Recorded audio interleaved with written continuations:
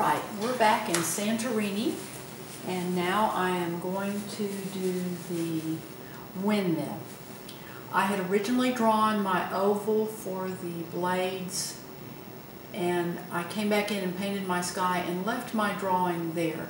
But as I got to looking at my reference material, this,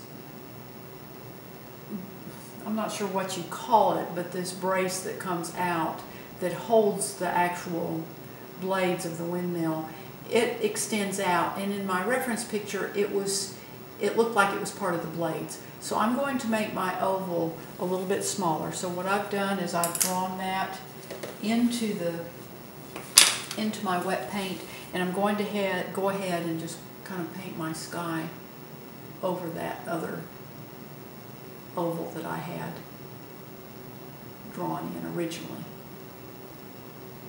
I used my original oval to help make my second one. And I got it up there before I said, you know, I thought, Mickey, you should have shown that on the video, but I forgot. So anyway, I'm going to paint out that other oval. Again, I've saved my background, my paint. I always mix more than I think I'm going to need, because then I save it and I can come back, and then if I need to make any if I make any mistakes and need to paint something over, I can. Again, I'm going to do the same thing down here in the mountain. Just paint over that. And now I'm going to go ahead and bring that oval down. I'm doing this with a thin mixture of my mud, which is alizarin crimson plus ultramarine blue. It's 2 parts ultramarine blue to 1 part alizarin crimson, and then I've mixed liquid in it to thin it. So I just go ahead and you can see where this oval would just come on around. Okay, now I'm going to make that original, I have to look up on Google the parts of these windmills, but I'm going to put this, again, I left my drawing there so I'd have that to follow along. And then this big gear, this is what runs the mill inside. And I'm just using my mud and liquid. This, again, I don't put a whole lot of detail in that. It's because it's really just silhouetted against the sky. And let me get a little finer brush here. Let's see what I want. Keep my fine brushes in a separate place from my others. That way it's easier to, the bigger brushes don't hit against them and ruin the points. So this is a little bit finer, makes a finer line. And it's very easy then to drag these lines into that wet paint of the sky.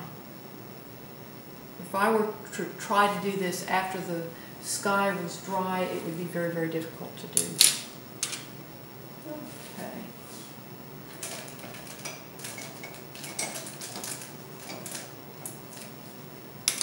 Okay, now I mentioned earlier I like to use round brushes too for some of the detail, and this is a round. And again, this is a sable, synthetic sable, and I just pulls a nice line into the paint. And then I just start bringing these to the center here. And they kind of crisscross. And they go.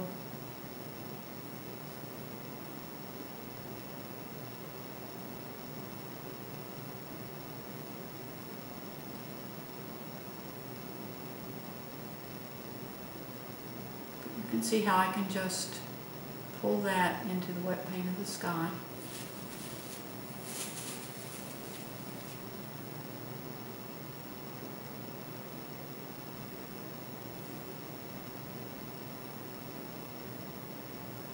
And I come about the same distance around. And they're not straight, they're kind of curved.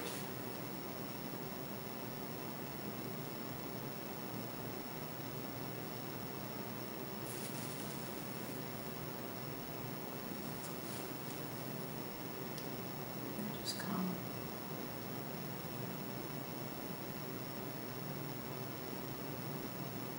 Actually, those are, I don't know, my reference, they really do kind of come across like that. Here to get smaller up here.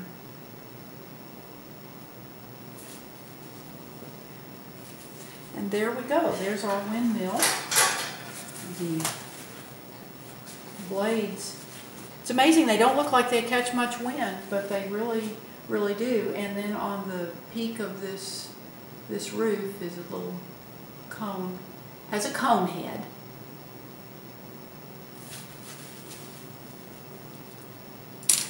What I'm going to do is, now there's lines also that,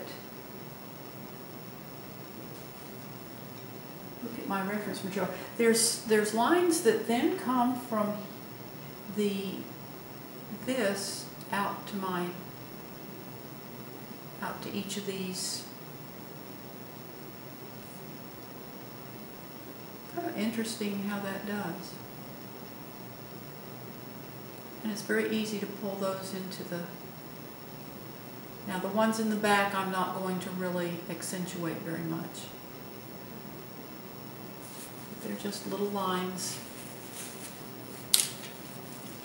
And then I'll just make these a little bit. If this windmill were further away, I wouldn't even worry about those, but it's close enough that we would see them. And then I just pull these, and make these a little bit thicker. And I just pull these then back over where those lines broke into them.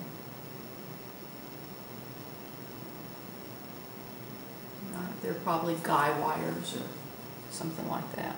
And these are a little bit thicker at the end, right here toward the center. I have to Google and see what all these parts are called. The anatomy of a windmill. Being a medical illustrator, it's just fascinating to me knowing the names of parts, of technical names and things. Just one of those interesting little things. Okay, and there is our windmill. I'm going to let a little light, just a little warmth, hit along this and the blade right there. And the end of this also will get a little bit of a light hitting on it right there. And these foreground blades will also get a little tip. Just the ones that are closest to us. Right, there is our windmill. I'm going to go ahead and do a little bit more of this water as we come forward. Now I've used a mixture of my white plus the mud plus a little bit of ultramarine blue in here. This mixture is a little more ultramarine blue, and the water gets darker as it comes forward.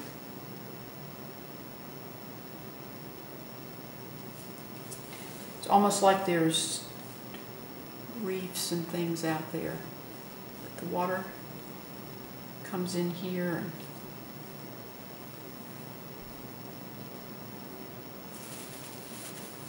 starts getting darker. It also, the color becomes more intense, so I've added more phthalo blue.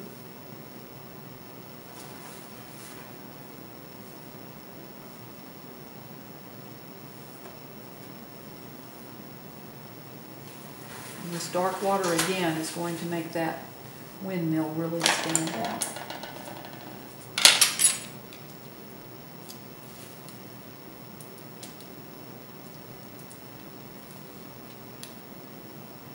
Now this I'm mixing a little bit more phthalo blue plus just white, taking the ultramarine blue out of it so that that color becomes more intense. That's another way to give the appearance of depth in a painting, is muted colors go back, brighter, more intense colors come forward. So this again is my ultramarine blue, little ultramarine blues mixed into the, or a little phthalo blue is mixed into my ultramarine blue mixture.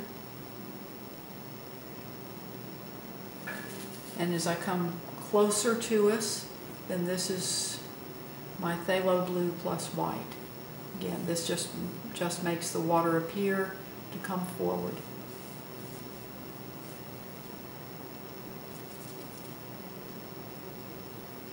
And I'll even add some turquoise blue as I get closer. I'm going to go back in and work some of my distant blue color in, just to make that transition a little bit smoother, a little bit less distinct. I want that transition to be a little softer.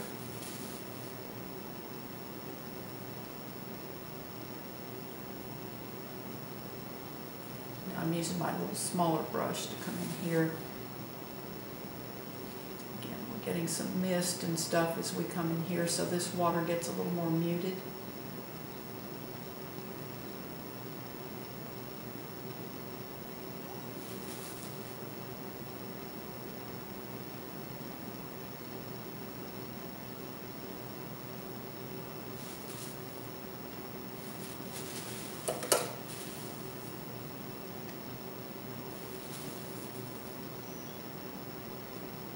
Have a little place here where the sun really hits that. It's too bright, but I can just come back and pull over that a little bit. There we go. That's what I want.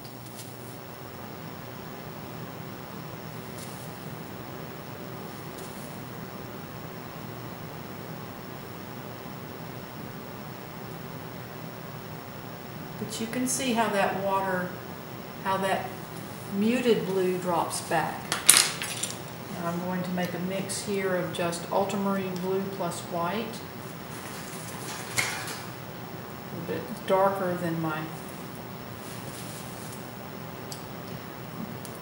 far water, but not quite as dark as that dark. Make sure my brush is clean. The secret to nice clean color on your canvas is to have a clean brush. So I'm changing color, so I clean my brush, and I just want to bring some of this ultramarine blue plus white into this area.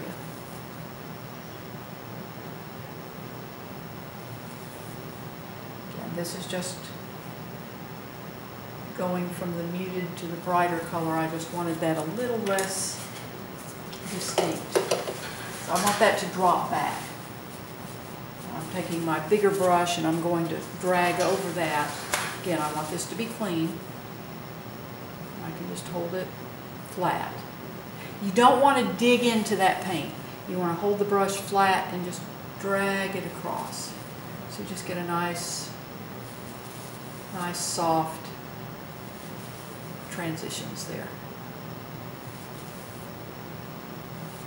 That still is too distinct of a line. So I'm going to come back with a little of my ultramarine blue plus the white. Just soften that a little bit. It's just a little too hard. Now these are some of the blues from the upper portion of the sky that I'm going to start using for waves breaking against these rocks.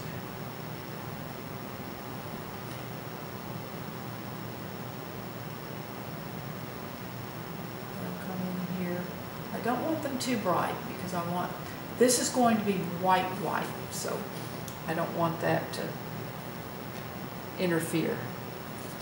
Then these are far away, so they're not going to be bright anyway.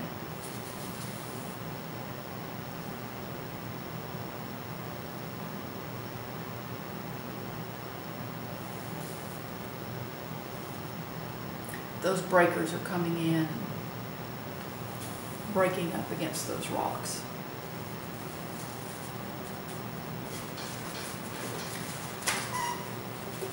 So I'm going to also have a little mist here. Before we go, I want to just break that hard edge, just let a little mist come up from the ocean. Soften that bottom of this right here. Again, I'm just pulling some of the lighter color over the rock color. It looks like that mist is just breaking up in there. All right. Thank you for watching my YouTube video. Please subscribe to my channel. I also have a blog where I show the complete step-by-step process as I paint. And the link is in the description below. It's also on the final frame of this video. You have a wonderful, wonderful day, and thank you again for visiting our studio.